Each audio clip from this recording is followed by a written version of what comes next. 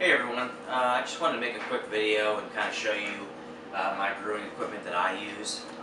It's pretty straightforward. It's electric brewing. I don't do propane. I tried it once and I didn't really like it because when you do propane you kind of have to do it outside, so you pretty much can't brew all winter when you live in most of the country. So I decided to go electric, and right now I keep it in my basement. I have my hot liquor tank that has a temperature sensor on it, and the heating element is actually a heating element from a water heater, and it works very well. And the temperature sensor goes over here, and I can set the actual temperature I want the water to heat to, and it will just heat to that temperature and then stop. Alright, this is my mash tun. It's a 10-gallon cooler from Home Depot, as you can see. All I did was take out the normal drain part here and kind of convert it on that way here. And I'll actually show you. A lot of people make false bottoms for this, but I kind of did something a little different, where I just took some PEX, and all I did was I took it and I drilled holes in the bottom and cut little slots in the bottom there, and I just attached it to the drain there. And it actually works really well, and I get good efficiency, and it was really easy to do. I didn't have to deal with soldering with copper or any other weird stuff like that. I just used two of the attachments here for the PEX, and then I just used two worm clamps on each other side so I could still take it apart and clean it if I need to.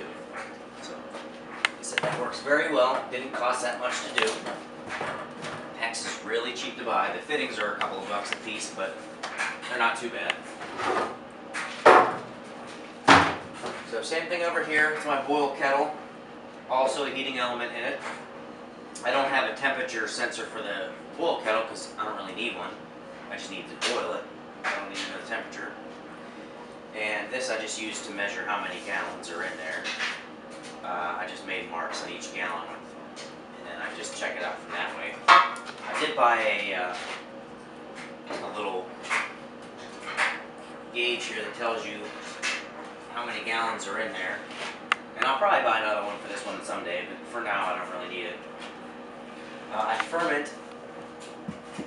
ferment all my stuff in this keg here. I just put this oversized bung on it here, and then do the airlock, and it works just fine. Even you can't look at it, but who cares? I mean, it's nice to look at it, but you don't need to do it. And I have two of these that I just keg some of it in. Usually in 10-gallon batches, I'll bottle 5 gallons and then keg the other 5. So that way I can take bottles somewhere, but I still have a keg for around the place. Over here, you'll see that I have, this is mostly just full of grains, these buckets.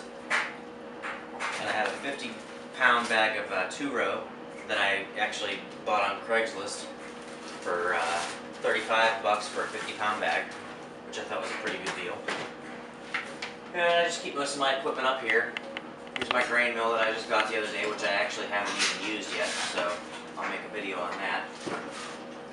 And I have a wood stove over here that's nice in the winter when I'm brewing, and I just light it up, and it keeps me nice and toasty down here, because it gets pretty chilly in the basement up in Pennsylvania winters. Then over there you'll see my collection of bottles that I have yet to use for bottling. That's what I have right now, just spare. So as I get more, I'll add them on the shelf and so on. So that's basically it for my setup. I'll do some videos in the future of some brews and kind of show you the step-by-steps for those who aren't familiar with home brewing yet. Like I said, I do all grain. A lot of people like to do extract if they have limited space in their house. Extract brewing makes some great beers. I'm not going to say they don't. Some people prefer to do all grain. It's just kind of what you prefer to do, really, and what you have space to do. The nice thing about home brewing is you can get as involved as you want. You don't have to go crazy and buy all this stuff and spend a lot of money. You can do most of it on your regular house stove if you want, or you can go all out and with the electric setup or propane or whatever you want to do. So that's it for now. I just figured I'd show you guys around a little bit, and I'll update later on with maybe some how-tos. So thank you for watching.